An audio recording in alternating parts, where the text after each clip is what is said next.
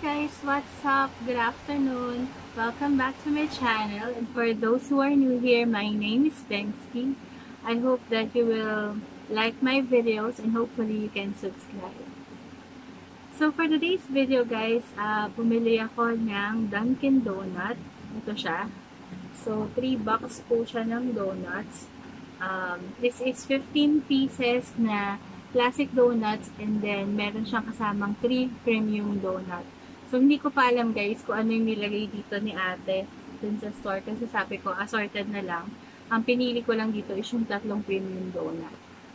Tapos meron din kayong choice na ang tawag dito pala is Big Barkada Deal.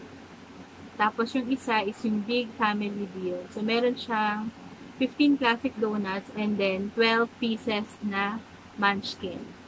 So, open na natin. So, ito guys, kung makikita nyo yung design niya, may pa-Spider-Man tayo dyan.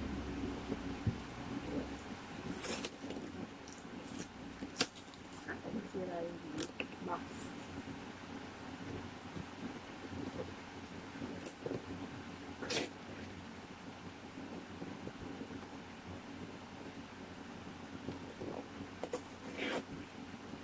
Sinira ako na. So, buksan natin. Ang dami naman yan po. Ate-ata yung nagalit sa ito. Wait lang. Yeah. We have 1 box. Second box. And we have our 3rd box. Kita niyo ba guys? Ayan. Si Spider-Man. So, yeah. Pwesto lang ako. So, natin yung table. Ayan. So, let's open them one by one.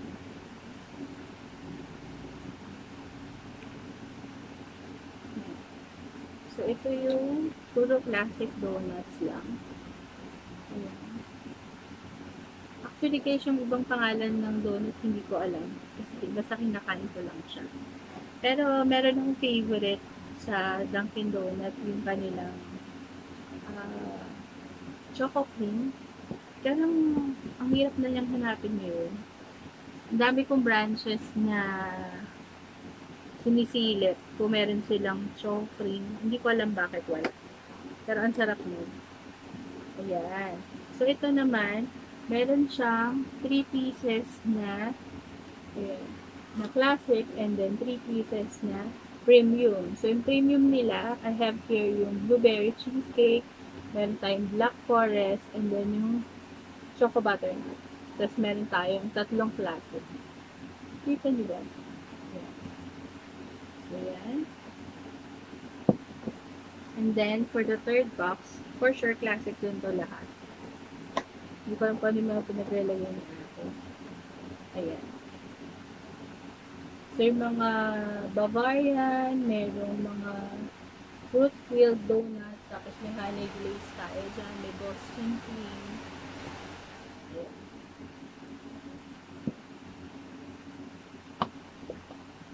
Piling pa kayong kumain ng donuts, guys? Ano ba na siguro? Ganito na lang siguro. I will. Ganito na lang. Ayan. Kita niyo ba? Wait lang. Buksan natin itong isang portion para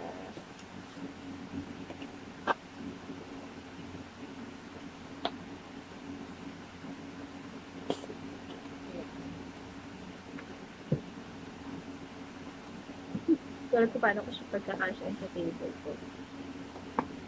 Ayan. There we go. Tada! So, syempre, kapag may donut tayo, dapat meron tayong kape. Ito. Ayan. Yung aking cappucino na coffee ko. Ayan. Instant coffee lang to guys. Na coffee ko. May baso ko. M&M's.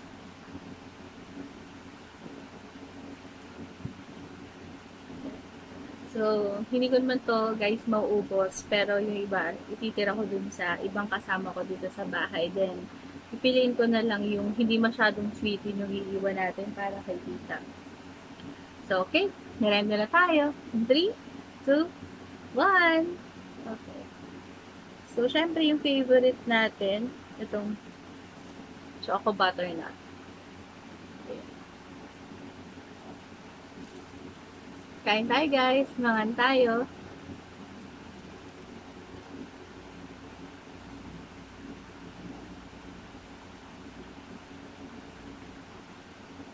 Sarap. Minsan pag wala kang sa mood, hahanapin mo lang yung mga ganitong lasa. Magiging okay ka na ulit.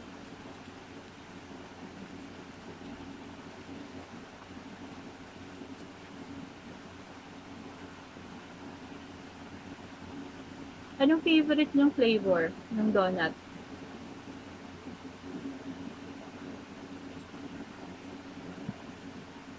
By the way guys, nag-research din ako ng konting-konting info lang tungkol sa Dunkin Donuts.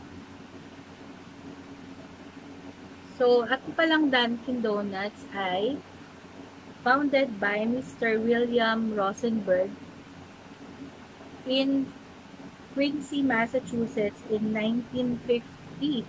So, today is 2019. So, si Dunkin Donuts ay 69 years old na. Akalain nyo, hindi pa tayo sa Dunkin Donuts. Ako, hindi pa ako pinapanganak, may Dunkin Donuts na. Kaya pala, nung bata pa ako, meron akong picture na kumakain ako ng Dunkin Donuts. Siguro na 3 years old ako noon. Kasi pala, 69 years na siya. And then, itong Dunkin Donuts ay na-acquire ng Baskin-Robbins Holding Company in year 1990. Yun. Na-acquire pala siya ng ibang company. Bakit kaya?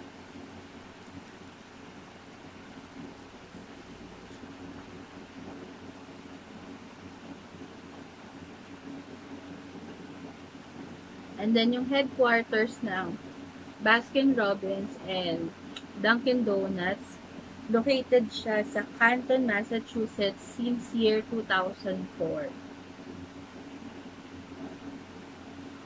Parang kahit saan ka naman magpunta, mayroon kang mabibiling Dunkin Donuts.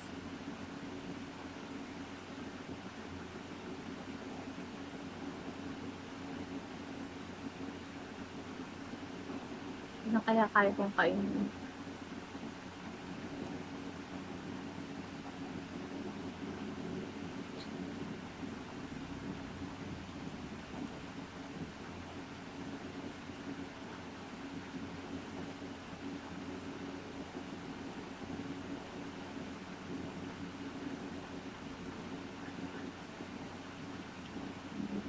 Pasensya na kayo guys ha. Gutom kasi ako. Galing kasi ako ng biyahe.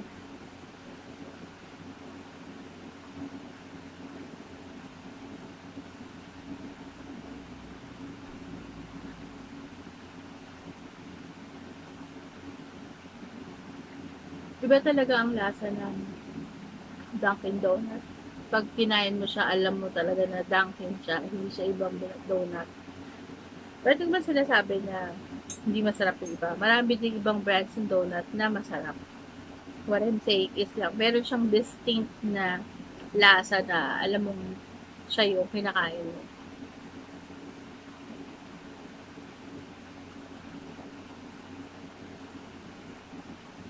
Alam niyo ba guys na ang Dunkin Donuts ay merong 10,858 stores in 36 countries around the world. And sa US pa lang guys, meron na silang mahigit sa 7,000 stores. 7,677 to be exact. Sa US lang yun ha. Worldwide, around kulang-kulang ano na sila, 12,000. So, ang next donut natin itong strawberry field. Ayan. So, meron siyang napapalibutan siya ng confectionery sugar. Tapos, may strawberry jam siya sa loob.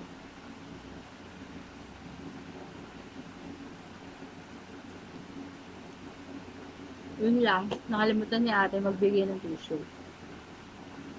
Okay lang. Sa bahay naman tayo. Hanggang.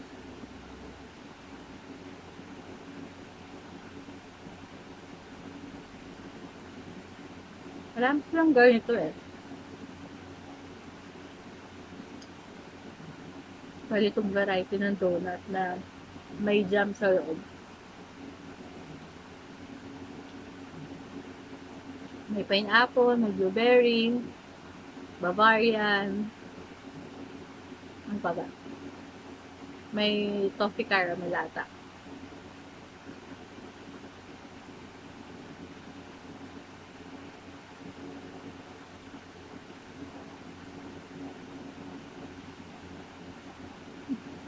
Sorry, messy kainin.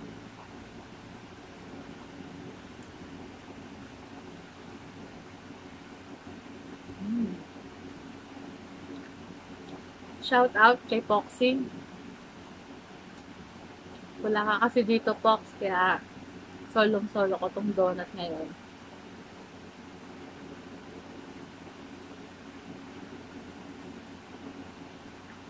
Hindi na kita nahintay eh.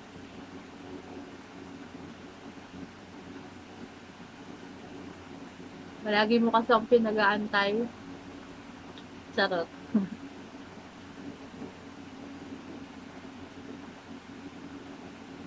Tsaka dun sa pamangkin ni Poxy, si Ella. Hi, Ella. Siguro, natatakam ka na naman dito sa kinakain ko.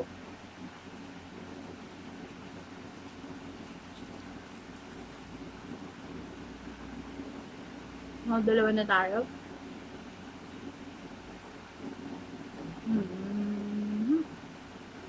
Ito. Hindi ko alam kung ang tawag dito, pero para siyang Boston cream. Kaya lang, chocolate yung bread niya, hindi siya yung kulay puti.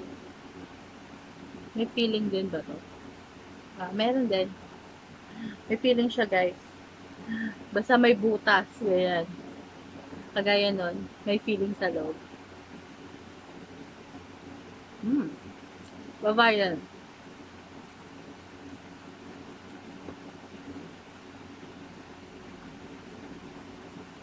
Puti na lang, yung donut ngayon, Dunkin Donut, hindi na siya ganun katamis masyado.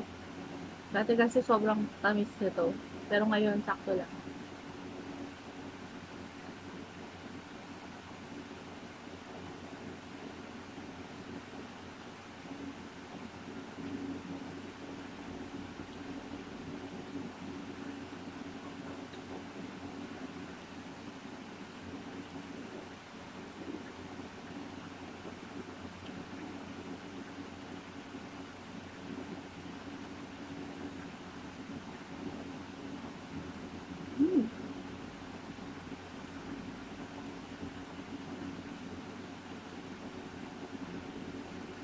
Titingnan ko kanina yung sunod kong kakainin. Pantakaw.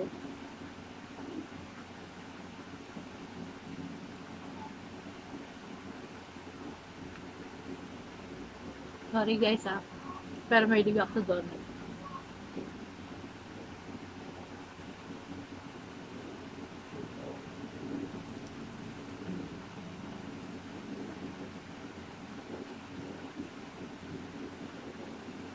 Hindi ko ako kumain ng 6 nito. Kailangan haba masyado yung video natin.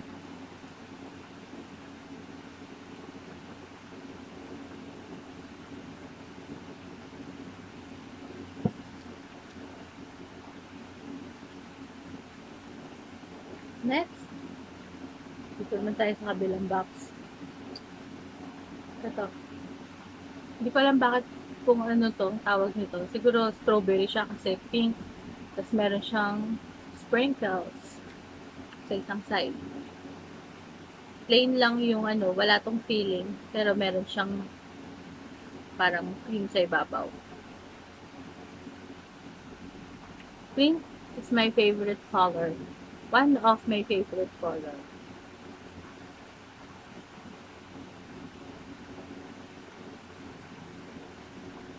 Ilan ko na to?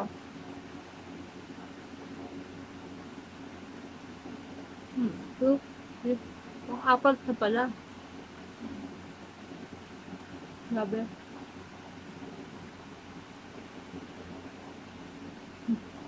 Masapa yung damit ko. Karong ligo kasi ako guys eh.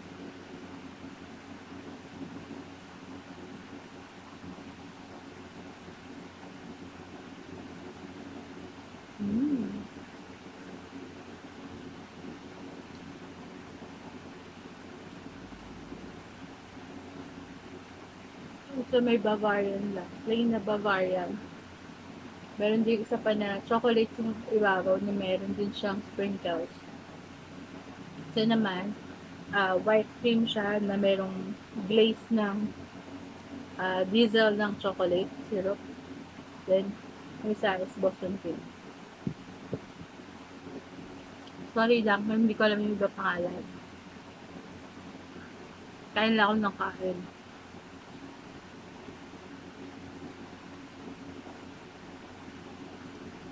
No wonder it lasted decades na. Decades na tawag to. It lasted years na lang para safe. Yung company nila kasi masarap.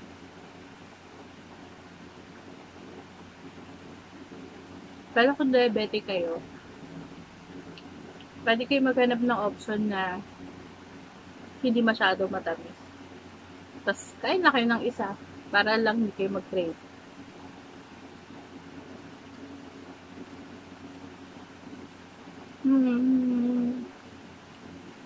Kain ko itong kakainin ko.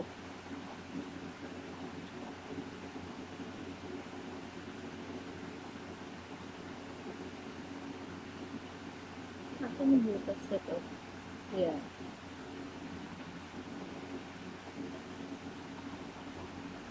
Ito naman tayo. Parang ito yung toffee caramel.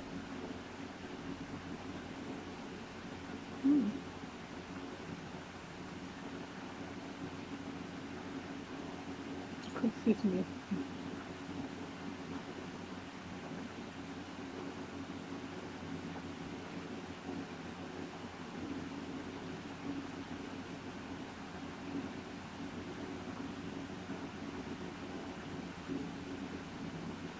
Wala na akong masabi guys eh.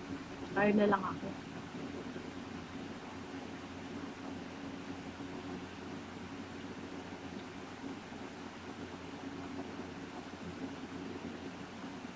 So, 2, 4, 5. Pang 5 po. Kasi 6 box. 6 pieces per box siya. So, ito nabawasan ko ng isa. Ito nabawasan ko ng dalawa. Ito, dalawa din.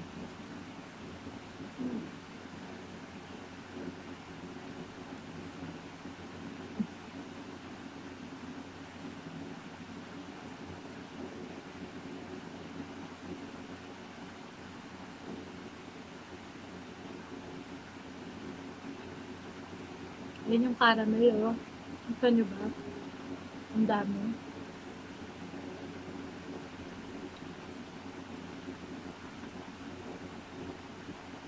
Sarap.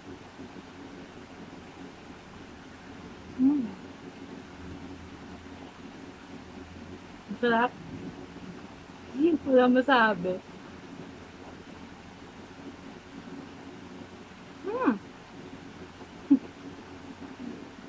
Parang bata.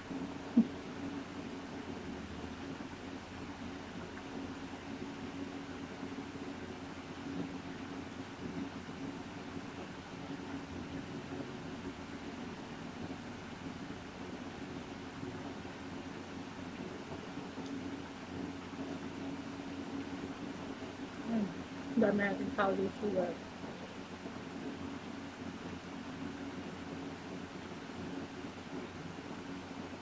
Busog na ako. Malima lang. And then, coffee.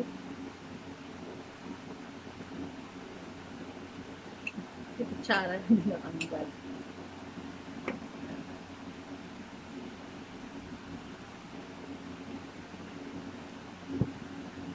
Okay guys, I hope na natakam po kayo, ay nagutom kayo dito sa aking video ngayon.